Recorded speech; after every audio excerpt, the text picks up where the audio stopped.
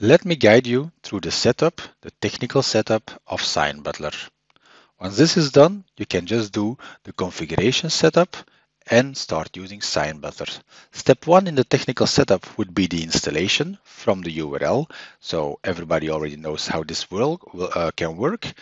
To get the installation URL, just write a mail at sales@pdfbutler.com and you will get the installation URL via us.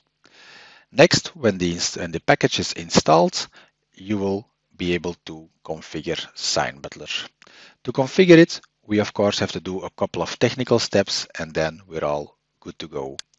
The first technical step is to set up our permission sets. Out of the box, Sign Butler comes with two permission sets. A permission set for the admin, so that's all of the persons who have to functionally configure Sign Butler, and a permission set for the user. A user only has to create a signing request, so send out the signatures, the request for signatures, and of course follow up in Salesforce, but it shouldn't be doing any functional configuration on Sign Butler. That's why we have two separate permission sets. In the old days, we would just clone the permission set for the Sign Butler admin, but now we have permission set groups, so let's use these. We create a new permission set group. We call it Sign Butler admin. Click Save, and we'll add our Sign Butler admin permission from the managed package. I would advise you to do exactly the same for the Sign Butler user one. Create a new permission set group and continue from there. But for now, I will just show you the Sign Butler admin one, and you can just do the same steps for the Sign Butler user. Cool. So now we are ready to go, but of course, we want to know from which objects you start working with Sign Butler. When working with Sign Butler, we would like to connect the sign requests that you have sent out to the objects you have started from. So we can have from your record, your contract, your opportunity, your quote, you can immediately see the status of the sign requests and you can follow up very easily. To do that, we just go on Object Manager to our sign request. That's the record, that's the object we keep all of the details for a signature. For a signature request. What is the status? We create a new field, lookup relationship, and we're going to look up a certain object.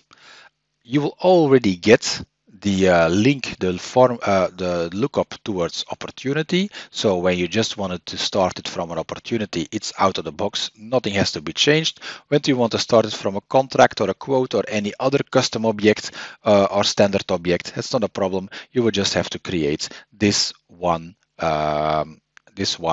lookup. Of course, when you want to start it from multiple objects, just create a lookup for every object. Let's start it from a contract in this case. And let's see, contract is here. So next, let's not change anything. If you want to change anything, rename it, why not? It's perfectly possible. I will leave it up to you. And let's just add it to all of the page layouts.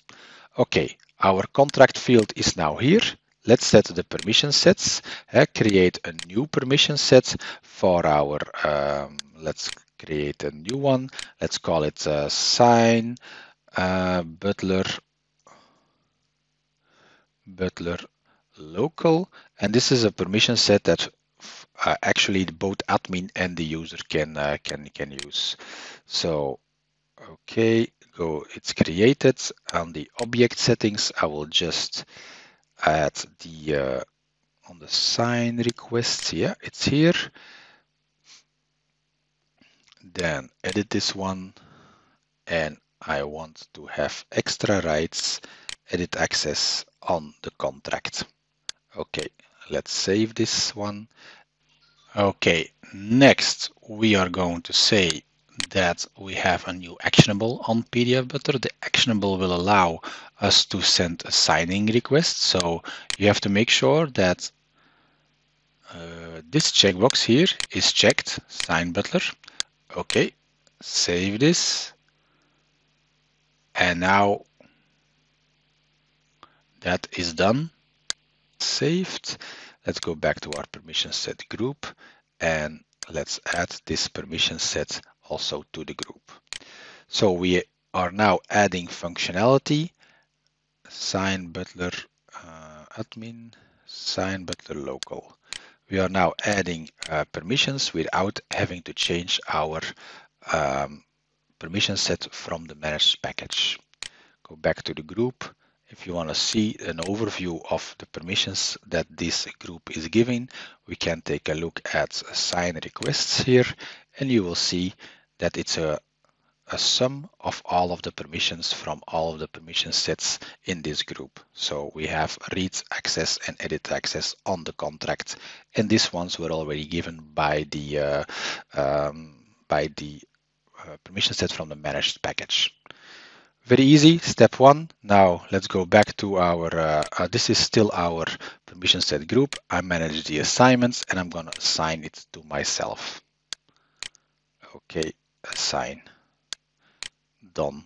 So now I have all of the permissions that I need. I can continue. Next step is setting up the administration.